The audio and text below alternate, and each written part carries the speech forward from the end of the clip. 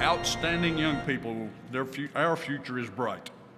Our next speaker has had a truly distinguished Navy career. A native of Phoenix, he's an '86 graduate of the University of California at Berkeley. He holds master's degrees from Marine Corps University and the University of San Diego. He's also completed an executive fellowship at Fletcher School of Law and Diplomacy and was designated a naval aviator in 1987. He's held a number of sea duty assignments, including 3 deployments to Antarctica and 3 deployments to the Arabian Gulf. Ashore, he served on the Joint Staff at Commander Naval Air Force's U.S. Pacific Fleet with the European Command Staff in Stuttgart, Germany, and Chief of Staff to Commander Navy Region Southwest. As Executive Assistant to the Assistant Secretary of the Navy for Energy, Installations, and Environment, and Commander of Naval Base Coronado. As a flag officer, he was the 89th Commandant of the Naval District Washington, Commander Navy Region Southwest, and Commander Navy Region Europe, Africa Central. He's also serving as the Commander of the Naval Installation Command since May 29, 2020. Now, ladies and gentlemen, Vice Admiral Yancy Lindsey. Good job.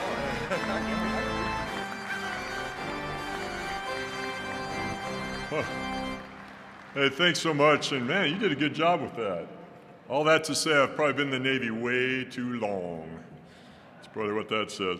Now, if I fidget with my uniform a little bit up here this morning, will you kind of give me a break? I don't wear this uniform very often, at least not lately.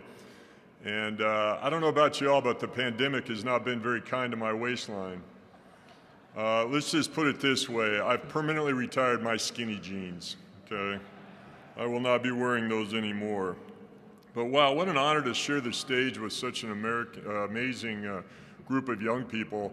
In fact, as a Navy pilot, I feel like after I heard them speak and saw how polished they were, I feel like I lowered the average IQ of the folks up here on the platform significantly. So I'll try to struggle through with my remarks. It will not be as polished and as sharp and as poised as they were. If you don't know that the future of our country is in good hands and you missed the last about 20 or 30 minutes here, that is remarkable, both in uniform and the young ones that are coming up. So I'm in town, my hometown.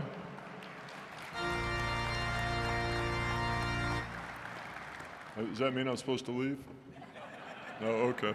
I thought maybe my time was up. Is that what the big hook comes out, they play the music, and now the Academy Awards go? I don't know. I'm in my hometown here for an executive engagement visit. The Navy does this periodically, sends senior Navy leaders to cities and communities that don't have a large Navy presence. And last time I checked, there was no oceanfront property in Arizona and no ships parked out here along Salt River. But it's a great opportunity to come out and mix it with leaders of academia, leaders of our government and of business, and just talk about the Navy, what the Navy's doing, why the Navy's important, and just share the opportunity to engage in those types of conversations. And I'm fortunate that it coincided with the American Legion National Convention, because what a pleasure to be surrounded by amazingly patriotic Americans. Can I come back next year? Yes. Is that good? Man, I tell you what, this is amazing. Now, we heard from California, because I'm from Phoenix, Arizona, but I've probably lived more of my life in that state. But we haven't heard from Arizona, and they're our hosts yet. Any Phoenicians or Arizona folks? Okay, good. Whew.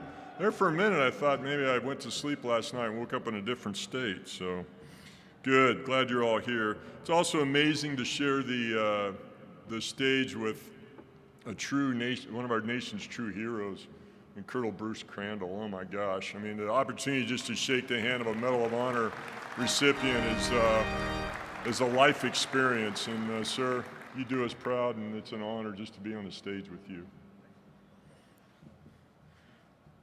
Okay, I mentioned, I made a little joke of the pandemic, but I think it's important we remember that it's been a very tragic experience, and it's a serious disease, and so let's not, I don't want us to lose track of that. And so I think our military's done pretty good through this pandemic. In fact, I'm pretty proud of our Navy.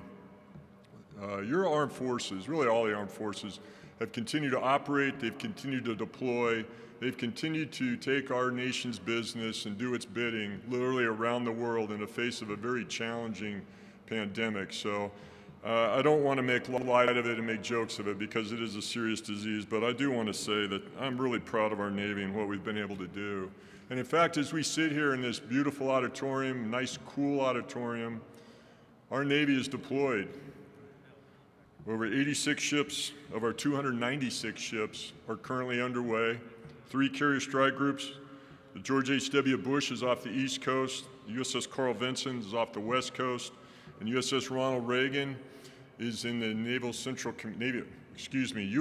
Command area of operation, supporting what was happening in Afghanistan and then taking care of other business there. And we have 2 amphibious readiness groups. The Iwo Jima is there where the Ronald Reagan is in Central Command, and the Essex is off the West Coast training. So with 86 ships underway, and that's of a total force of 296 ships, that's about the same number we would have underway at any point in time when we were a 600-ship Navy. So that just tells you how busy your Navy is, where it is, and what it's doing. Now, 35 years ago when I joined the Navy, I was just a knucklehead college student, not really knowing what I wanted to do. And military service was the farthest thing from my mind. But I was fortunate, and then I had some folks that advised me, hey, if you just go down, and I just went right down here, Monroe Street school buildings, just literally around the corner here, and went down the basement. It was a military entrance processing station. Took some tests, and they said, hey, you passed. You can go fly airplanes in the Navy. And I went, really? You're going to let me do that? I tell you what an adventure it's been. 35 years now, and I'm not looking back. In fact, I tell a lot of people, I got married along the way, as most of us do. I tell people that I think my wife enjoys the Navy more than I do, and that's probably why I stayed in 35 years. But what an adventure it's been, the places I've gone, the things I've seen, the good I've done, those that I've helped, literally around the world. But more importantly, what I've been able to represent, what I've been able to stand for as an American wearing this uniform to those literally around the world. Now, don't let what you see on television and the media, and I don't think you do, this crowd doesn't, let it influence your judgment on what's happening or the importance of those who wear our uniform and the importance of their mission. And I'm going to talk about Afghanistan a little bit. It's been in the news. And I know many of you served there, or you have a relative or a friend or a colleague who served there, okay? Don't judge Afghanistan by what you've seen in the news and on television for the last couple weeks. Judge it by the work that's been done over the last 20 years.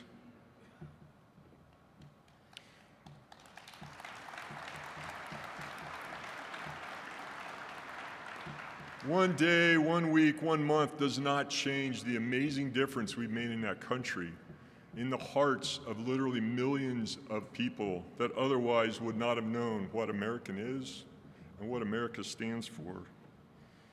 Judge it by the lives we've changed, the freedoms we've protected, and the liberties that the Afghanistan people have enjoyed over those 20 years.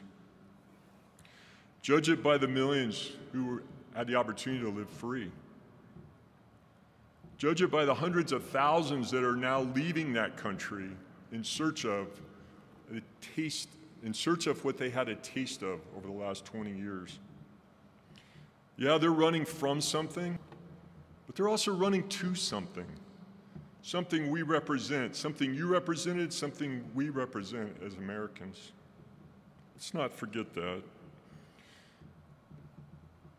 Let's judge them by parents who will hand their infant child over a barbed wire wall to complete strangers. What parents do that? I'll tell you what it is. It's parents that know and trust and believe in what those people wearing a uniform are standing for and why they're there.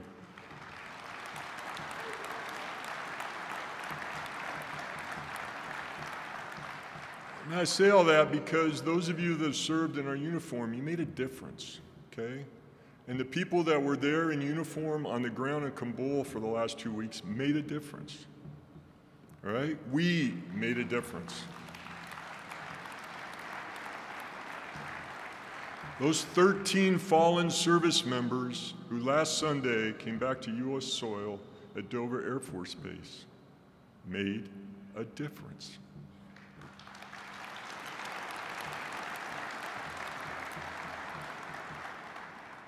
That's how we'll honor their service. You honor them, American Legion, when you support them and their families, when you lift them up, and when you come alongside them to help them and to support them. American Legion support and advocacy gives meaning to our service. We stand on your shoulders, your shoulders. Those that went before us created a military that we now get to enjoy. We have a country that supports us in every way, shape, or form, that honors us, that respects what we do, those of us in uniform. It's because of what you did and the service that you contributed. And it's what you do now after your service in communities across our nation and literally around the world. Let's never forget that we had the privilege to wear this uniform and to represent our country. And never forget the privilege of serving this amazing nation we get to call home. God bless our Navy, and God bless these United States of America. Thank you, American Legion. Appreciate it. Thanks for the opportunity to be here. It's an honor.